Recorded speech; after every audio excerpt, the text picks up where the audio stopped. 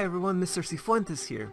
Not knowing what a book is saying is pretty much like trying to sing along to a song where you actually don't understand any of the words. You can pretend like you know, but it's obvious you don't. Last night I was reading Goosebumps, and there were certain words I had a lot of trouble understanding. So I was thinking, how am I supposed to figure this out? In the STAR test, the author will usually underline words that he or she thinks you will not understand. But what about when the author thinks you do know a word and does not underline it, but you actually do not understand it? What do we do then?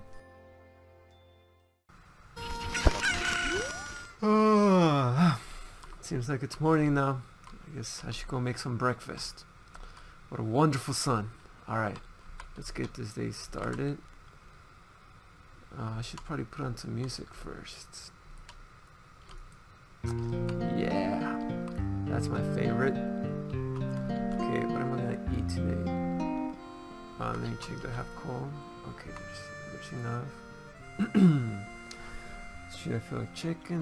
Let me get some chicken. Get something filling. Alright, let me get this cooking right here. Huh, what's on TV? Space. Must be on the Discovery Channel.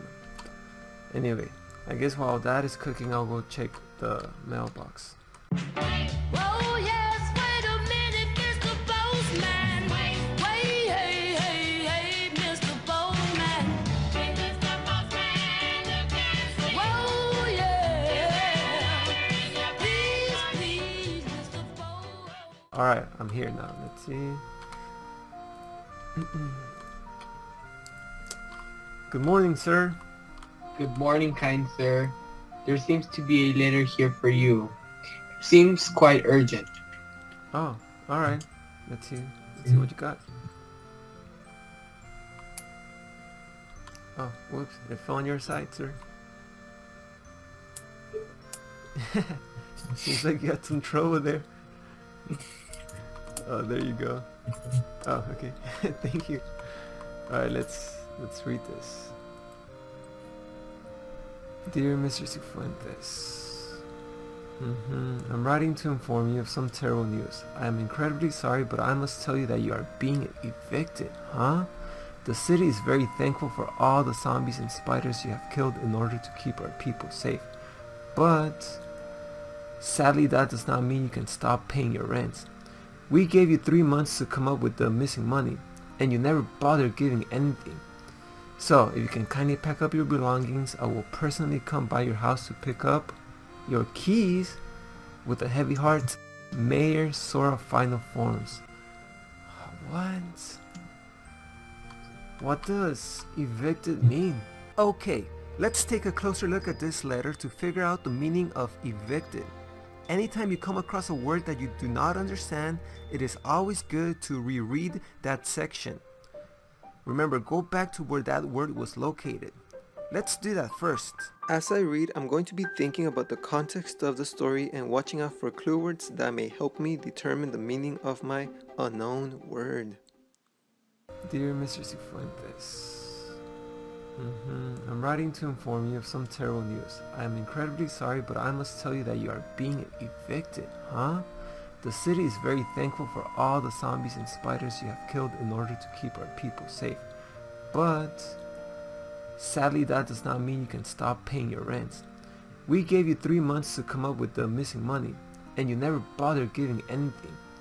So, if you can kindly pack up your belongings, I will personally come by your house to pick up your keys.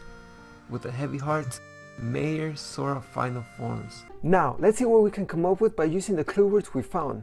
First, I'm going to display them. Using these clue words and the context of the letter, what do you think the word evicted means? Pause and discuss them with a friend. This is what I'm thinking. Because I stopped paying rent, I received some bad news. Then the mayor told me I had to pack up my belongings and give him my keys. If I use my background knowledge and the clues from the text, I can safely come to the conclusion that evicted means I am being kicked out of my house. Ooh.